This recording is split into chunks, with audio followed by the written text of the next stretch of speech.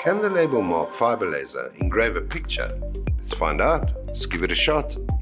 We go to File, call in an image, go on over to the size and resize it, press center. There we go, there's our picture. Now, the first thing that we need to do is go to the grayscale over here, tick it. Now we're in the grayscale, right? Of course, you can use your contrast and you can use your brightness if you feel it needs minor adjustments. But what you most definitely must do is use a fixed Dpi. We're going to turn it to 300 by 300, just like a print. And then the next thing you need to do is you need to go to the point power mapping. This point power mapping sort of works like the pens on this side over here, where you can give each pen a different value. If you take a look over here, it goes all the way up to 255 different values of gray that it found within this picture, and is given a percentage value for each one. Right, that's by default. But now we need to know the actual gray values for this specific picture. And we found that the best way to do this is just click on Generate. There you go, you see, it's changed. Now each gray or shade of gray has a percentage at which it's going to engrave. We click OK.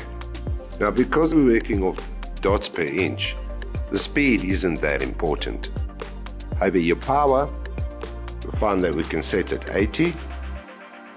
And when we go to advanced settings, another setting worthwhile to remember is the jump position. This must be changed to 300. And according to the LabelMark documents, these are the best settings. We click OK, let's give a preview, and we're ready to mark. And off it goes. We chose stainless steel as a substrate, and well, the results speak for themselves. Take a look.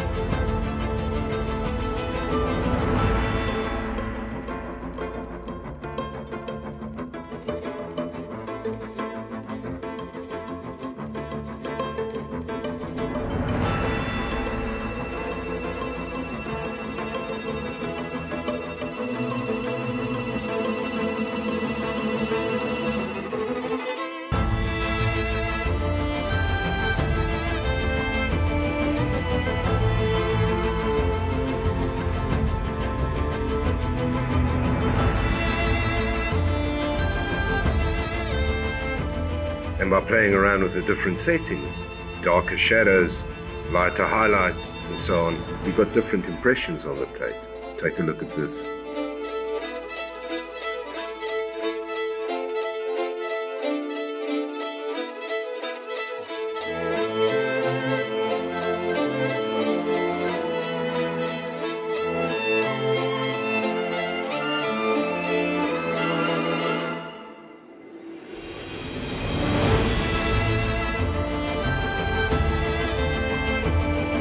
That's a pretty good laser engraving from a picture or a photo created by the LabelMark fiber laser from am.co.za. If you've got any other questions, feel free to contact us anytime you like.